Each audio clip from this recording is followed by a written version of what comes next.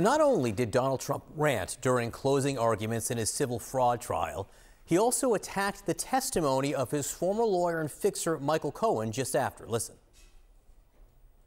He's a felon, convicted felon, and not a good person, but that's their only witness, and he's now crashed and burned. They have no witnesses, and by the way, that witness took back everything that he said. He took back everything he said in court, took it all back.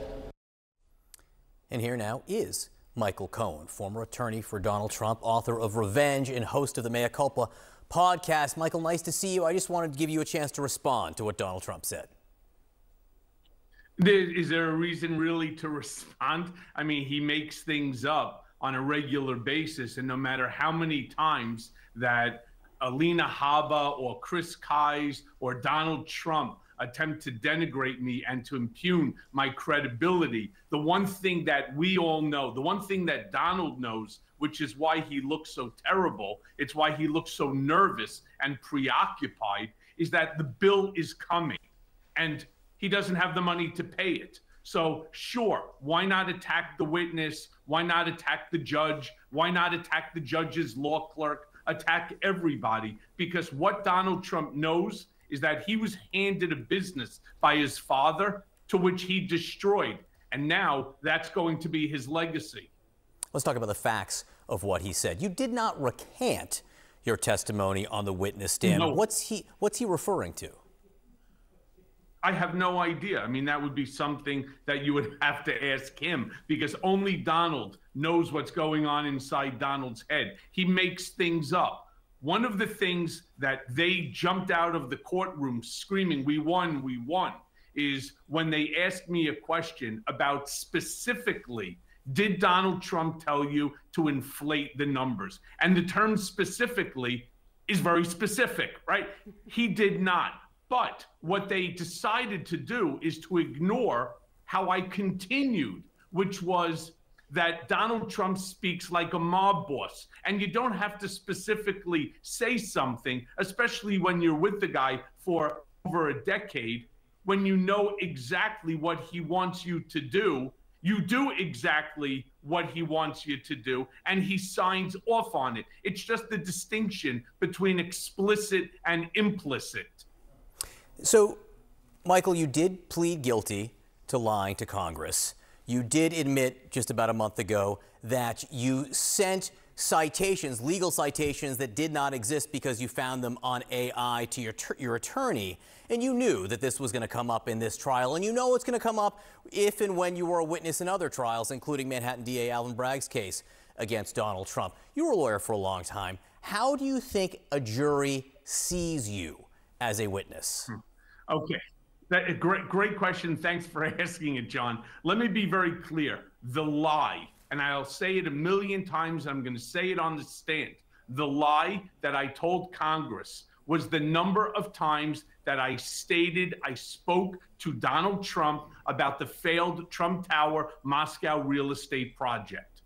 Donald, his team, and don't forget, it wasn't just me. It was Ivanka, it was Jared, it was Alan Garten, Abby Lowell, Ty Cobb, Jay Sekulow. We all worked on this letter, which of course I did present and I put into evidence before Congress. They wanted me to say the number 3, that I spoke to Trump about it 3 times because that's what Donald wanted. It was de minimis and it was on his, it's what he wanted.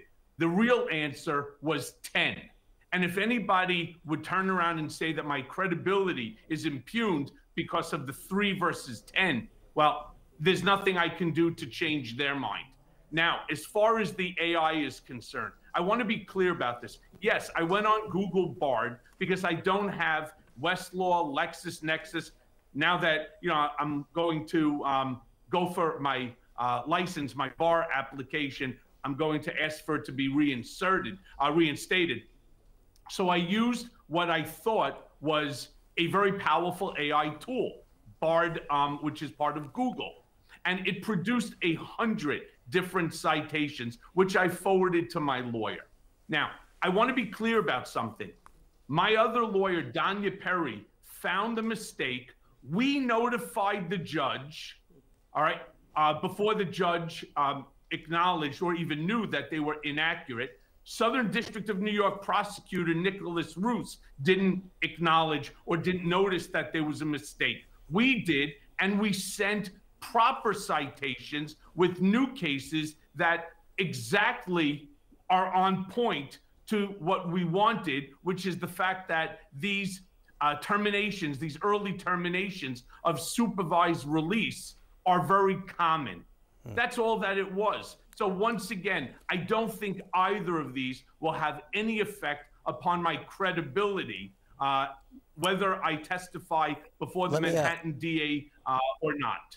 You obviously worked with Donald Trump for a long time, so I want your take on one of the things he is now trying, I think perhaps to mitigate this notion out there that he's sort of been running on, that if he is elected president again, that it will be a period of retribution. Listen to what he's saying now. I'm not going to have time for retribution. We're going to make this country so successful again. I'm not going to have time for retribution. And remember this, our ultimate retribution is success. What's your view of that? I hope that he's telling the truth. Unfortunately, I know that he's not. Donald is a very vindictive human being. Just take a look at some of the statements that he made. If you punch him, he wants to hit you back 10 times harder. That's who he is. Now, of course, he won't do it himself. He will just have SEAL Team 6 do it. If you want to know who Donald Trump is, just listen to him. Just listen to what he's saying. This, in front of this Iowa audience, it's an absolute lie. He is going to spend the next 4 years, if God forbid he's reelected, vindicating retribution, causing chaos and destruction to this country. The only person who will benefit will be Donald Trump and no one else. Michael Cohen, we appreciate your time this morning. Thanks so much for coming in.